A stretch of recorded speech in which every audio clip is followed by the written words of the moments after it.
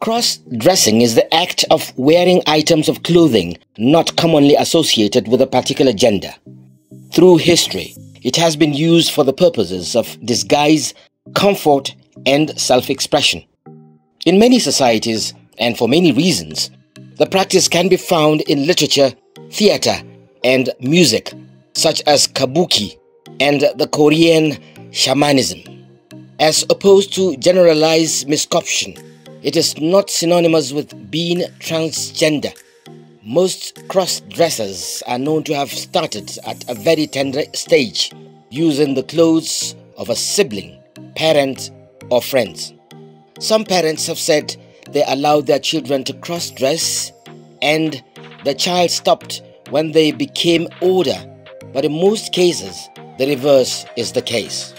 Many women in history have had to disguise themselves as men for one reason or the other.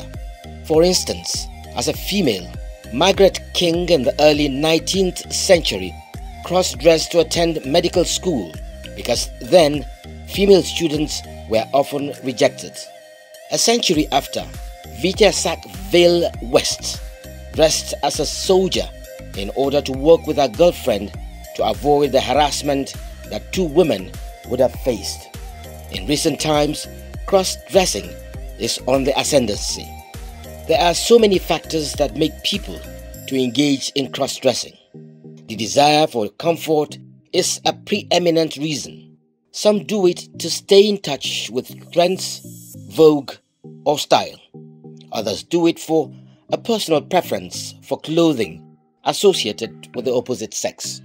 Many others adopt cross-dressing as an image-making stunt with the sole purpose of making money.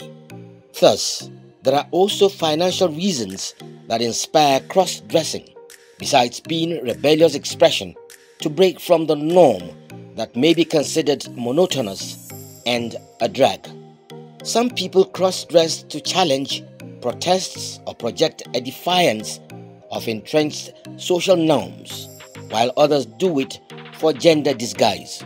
The disguise is not limited to a particular gender, as girls do it to pass as male and boys to pass as female. Most male cross-dressers do it for entertainment. For instance, drag performers dress up in dramatic costumes to perform on stage, in ballrooms, nightclubs, or on TV. A male who puts up female clothes for entertainment can be called a drag queen. They are characterized by excessive makeup and fashion that essentially mock the idea of hyper-femininity. Even as cross-dressing increases as a vogue, it does not enjoy a welcome in religious circles, where it is strongly condemned as an aberration and immoral. The practice is equally frowned at in many regions around the world, especially Africa and Asia. For instance, in 2010, a group of young Muslim men were publicly flogged after they were convicted of wearing women's clothing and makeup in Sudan. In 2009, the Saudi Arabian government arrested 67 men attending a private party for cross-dressing and behaving like women. In Hinduism, cross-dressing is considered abnormal. Individuals who practice or who cross-dress are scorned and treated with no respect. In many other cultures, even in casual settings, women are still prohibited from wearing traditionally male clothing, and same applies to the men. Though the practice is widely condemned, it is currently becoming trendy across the globe. In comedy, as an entertainment genre, there is an ongoing cross-dressing culture.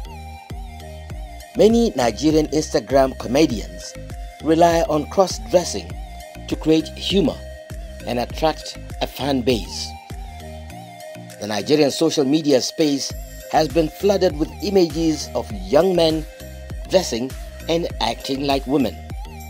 Bob Risky originally known as Idris Okuneye, is one popular name in Nigeria's new generation of cross-dressers.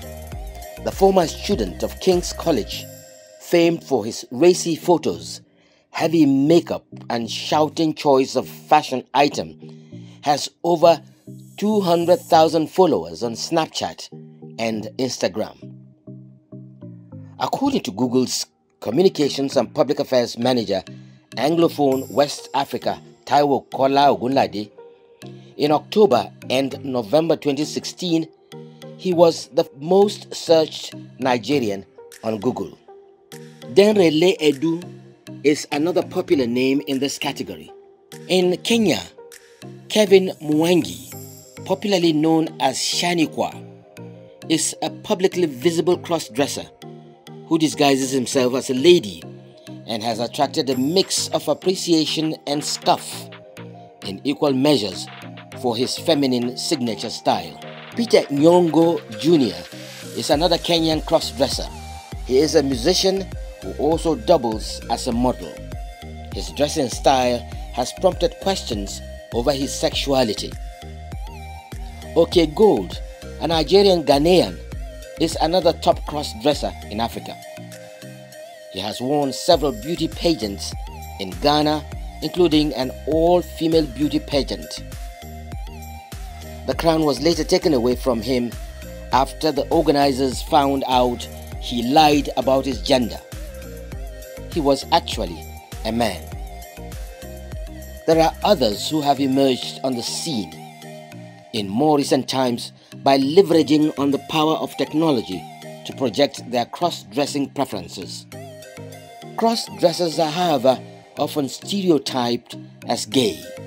The nature and dimensions of cross-dressing in Nigeria, though a mounting trend, is not synonymous with being transgender, as the situation in Western countries. The practice remains a matter of choice in an era of increasing expression of civil liberties and right to choice. Wearing female dresses does not make a man less masculine, nor a woman less feminine when she wears a man's outfit. Bottom line is, head or tail, human nature prevails, no matter the scope or twist of a trend. Cross-dressing can't be any different.